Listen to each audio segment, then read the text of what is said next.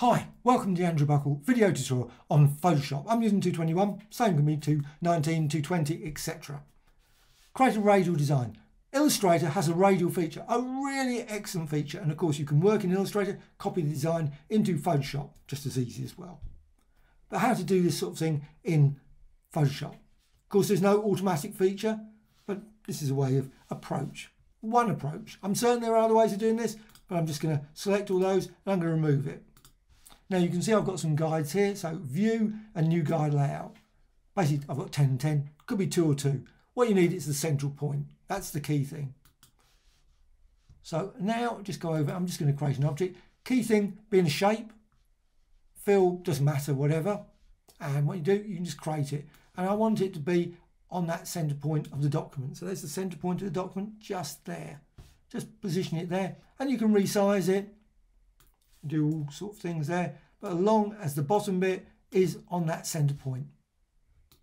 And what you can do, you can turn it into a smart object, and this is the key thing for the whole thing. Turn it into a smart object. So layer and smart objects, convert to smart object. Now I'm going to transform it. Now I'm not going to do all of it because I've got an action. Got an action over here, window and actions. I've just created, but you can see the approach to this. So the key thing is just go to now. The smart object, go to layer and duplicate that smart object. Click OK. And then you can go to edit and transform and you can go rotate. Now what I want is this little center point here, this is for the smart object. Just drag it down to there. Just on the actual center of the document. And now make certain you remember to do it, because quite often when I do it, I end up pressing return anyway. And what I want is to enter 30 there. So you can see it just rotates around. And of course the next time when you do it, the next object, you want to put 60 and then 90, then 120 or 20, 40, 60, etc. So press return. Now you can see it's just moved around that center point. Now what you can do, you can duplicate this one. So layer and duplicate, and you can go to edit and transform and rotate. And again, you've got that center point there, so just drag it down to that center point of the document. Now I know you can do it over here as well. I've never found that works, particularly for me. For some weird reason, I seem to have more trouble. I prefer to use that little center point there and just drag it down there. It has a mind of its own as far as I can see this section. However, that's just me. What you can then do is put 60 in here. And you can go 60, 90, etc. Press return. And you can see you can go all the way around with that. Now I'm not going to do that because I've got an action for that. So let's just start from afresh. So there's the design, and now this is let's just get rid of it. Probably best to get rid of it. Just show it right from the start. Go there and you can create any design. It doesn't have to be that. It could be a square. It could be any shape. Doesn't matter at all. It's a shape, as long as it's a shape layer, and it's, you can have it any size you want as well. But as long as it's on that center point there. Press return. Now the action does exactly what I was doing earlier with the 30, 60, but instead I've just called it Radial Repeat, convert to smart object. So it converts it to smart object and then does the duplicate, transform, etc. Because then I can repeat it obviously with any object. So I've got this design like this.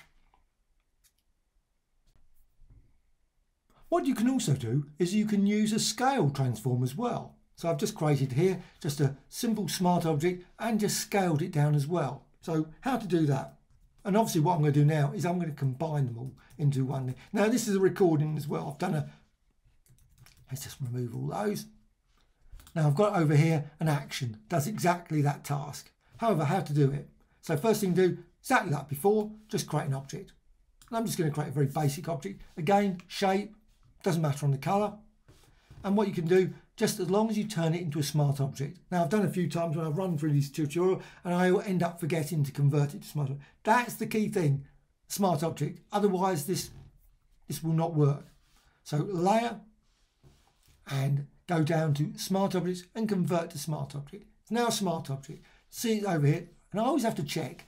You can just see there, a little thumbnail, that you can see that it's definitely a smart object. Because otherwise it's a shape and then suddenly the transforms do not work in the same way. What you can then do is you can go to layer and you can duplicate the layer. Now you can record this, of course. You can go to actions and you can simply add an action there and create this action. Now what you can then do, you can move it. Now you can move it anywhere. You don't have to have it in a straight line. I'm doing it in a straight line. I'm doing it just below. You don't have to. You can put it anywhere. You can have it curved, arced, zigzagged, whatever. Once you've done that, you've got edit and transform and scale. Now I'm going to go for 90. Could be 75, could be anything. 75, 50, 25, that's the one that I've created in there. So it's different. So, but this is the approach I'm using. So press return, and then you can of course go to layer and duplicate layer again. Press OK, and again you can then shift it again just below, and then edit and transform and scale. And you'll notice when you do this that the scale is stored. This is when I just did a run through this. I was doing it and suddenly I noticed it was set to 100% again. I was thinking, that's strange. Should be 80 or 90, because if it's a shape, you will get 100% there. When you do it with a smart object, you will get the transform will be remembered. So you can put 80 for this one, and it will do that each time. So 80 there, press return. And again, you can duplicate this one again. So, and also remember, if you're doing a recording, is to use layer and duplicate. No point in using Alt or Option. Doesn't seem to record it. It certainly doesn't on my version anyway. Doesn't seem to be the same thing. So there's that, and then you can move that down there, and then edit and transform again, and then you'll see again scale, and then now you can enter 70. But again, if you use just the shape, it will be just 100. It will say 100 there, which is not the same. So you can see you can create scaling design so it reduces down. And that's the approach I've used for that. So let's just remove those now. I don't want those. I just want to show you how to do this, because this is all the action does. So there's an object. I'm just going to quickly create this. And this one is a 75, 50, 25 scale object. So I click that and I can just go press return. And you've got that design there. Very basic design. Now what you can do, of course, you can, if you want to, you can select them all. You can duplicate that design. You can create all number of combinations. So just duplicate that design. Like that. Select them all. If you select all of those objects. Now you'll notice also, of course, I created one for the repeat feature as well. The radial repeat. So I've got that design there. Now you might, I'm just going to rotate that around. You can rotate it. You can do it at different angles. Perfectly reasonable. And you can resize it. It's a smart object. Perfectly reasonable. Press return. So once you've done that, you don't have to have it in the center object. It doesn't matter. It doesn't have to be in the center. It can be anywhere. This transform now, if you go to that radial repeat, and that one will generate the 12 all the way around, and you've got your design there. And if you don't like it, of course, you can always just obviously quickly undo. You have to do undo because it's obviously done an action. It's created all those actions all the way around. You can always undo that. Get rid of that one and reposition it again, something else. Just have that one. Maybe add a special effect to it. Maybe go to layer. Let's just go to layer and smart objects, convert to smart object, and then go to layer, layer style, and bevel and emboss. I don't particularly like that one. I'm just going to go with that one. And add a there's a drop shadow, just drop shadow right down the bottom. So there's a drop shadow. So you've got the design there. What you can do, now you can use the radial repeat. And you can see you've got that design. Again, or you can undo that. So you can just undo that. Now, unfortunately, it shows it's not as flexible. However, oops.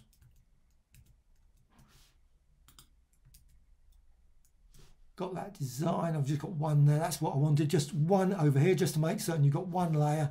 Again, you can run through that and you can see your design there. I'm not going to change, but you could rotate it. You could do other things as well. Now, once you've done that, you can move things, of course, or just leave it like that. But you can still edit the whole thing. So if you decide, you know what, I don't want those dots. Don't like the dots. Well, what you can do, you can change it. You can double click. So double click on there, and you can see then double click on this,